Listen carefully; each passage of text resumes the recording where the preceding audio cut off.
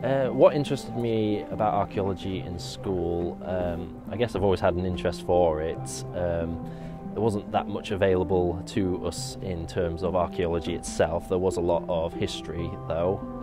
I think what's just intriguing about it is the ability to explore the past. I was interested in plastering because I wanted to make a difference to the older historic buildings in our country and preserve them for future generations so they can enjoy what we have today, and also so they don't get knocked down and stuff for new builds and a lot of work that's currently going on.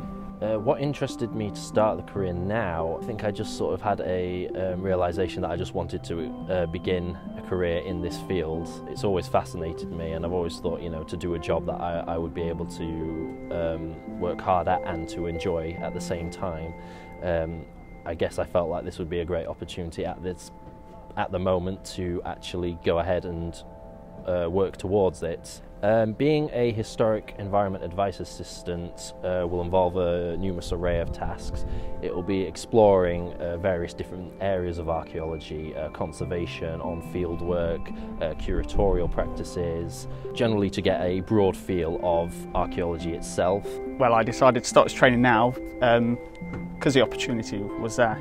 So I just came across it one night, and whilst I was looking for line plastering jobs, and it just stood out to me, and I thought it'd be a great way to get involved with a great company and a great traineeship, and really get myself on the right path towards a career I want to do. My advice I would give to young people would be to volunteer. Volunteering is always a great way to acquire knowledge of heritage itself. Find a local historic building and just work, maybe like an odd weekend there. It gives you great experience and great knowledge of how heritage is actually, used in the present day.